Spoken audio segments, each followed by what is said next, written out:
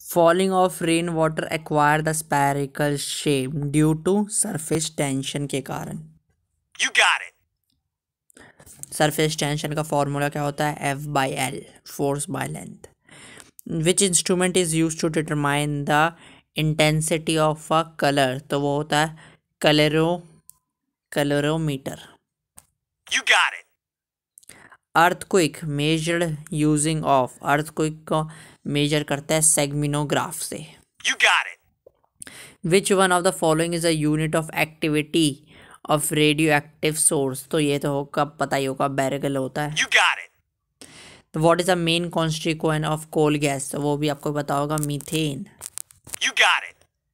Light year is a unit of distance. You got it.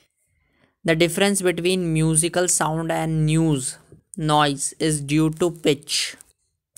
You got it. The lens use to rectify long sightedness, long sightedness मतलब दूर की नज़र खराब होने के लिए तो कॉन्वेक्स लेंस होता है। You got it. The activation fuel for jet aeroplane consist of purified kerosene होता है। You got it. What is the unit of electric charge? Charge का यूनिट होता है कूलम, और करंट का एम्पियर, और वोल्ट पोटेंशियल डिफरेंस You का। got it. Colour formation in a thin film is due to, ये आपको मिलेगा अगली वीडियो में। ओके, तो ये जो टॉपिक चल रहा था ये फिज़िक्स क्विज के टॉपिक चल रहे थे, जिसमें कुछ केमिस्ट्री पार्ट भी आ गया। ऐसे फिज़िक्स और केमिस्ट्री थोड़ा रिलेट ही करता है, ठीक है। जैसे कोल वाला एनर्जी का टॉपिक है, इसलिए उसमें ये भी आ चुका था।